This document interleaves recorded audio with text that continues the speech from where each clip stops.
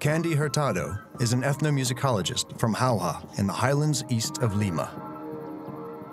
She's studying rituals and has come to Nazca to record the water festival. In the Andean worldview, we understand that time is not linear, but that it is cyclical. So that we are always, through ritual, connecting with the past, the present, and the future. We're connected to our ancestors. We are connected to the people that come after us in a very real way, as well as to the environment. The environment is also considered our ancestors.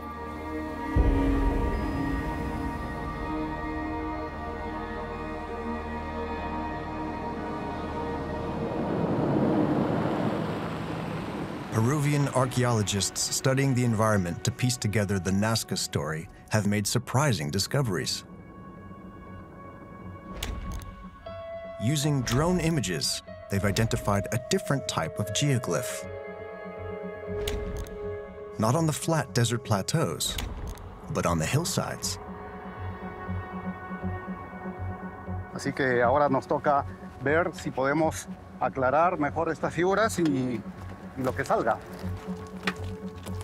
Johnny Isla and his team are restoring his latest discovery, a very faded geoglyph. Por aquí, para empezar a un poco limpiar las piedras que están caídas, más o menos se ven los trazos, ¿no? Entonces, yo creo que eso va a ser más fácil. Years of erosion have damaged the geoglyph. Johnny's team moves stone after stone by hand to re-expose the lighter layer below. It's a painstaking process. Cuando nos dimos cuenta que en las laderas de los cerros y las colinas. When we realized that on the hillside there were other figures, other geoglyphs, we realized we have to change the way we thought and look to the hillsides where we didn't think there were any drawings.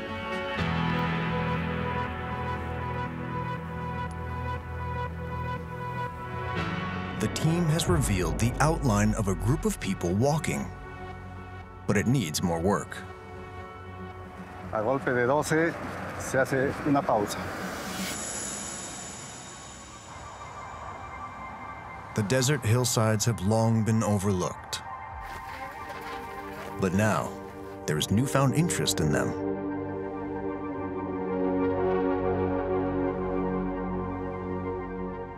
It's really one of the most striking finds of recent times. It's the mountain cat, the pampas cat, an animal in danger of extinction.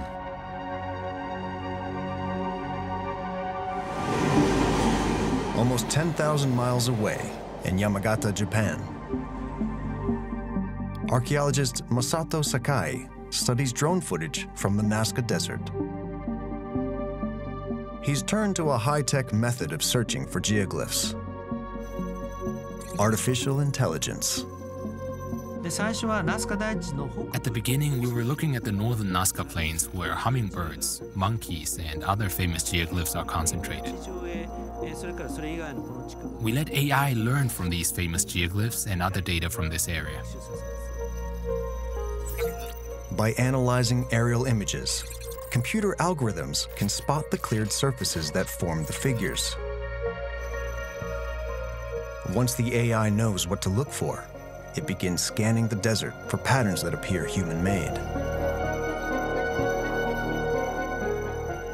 The software homes in on a very faint shape.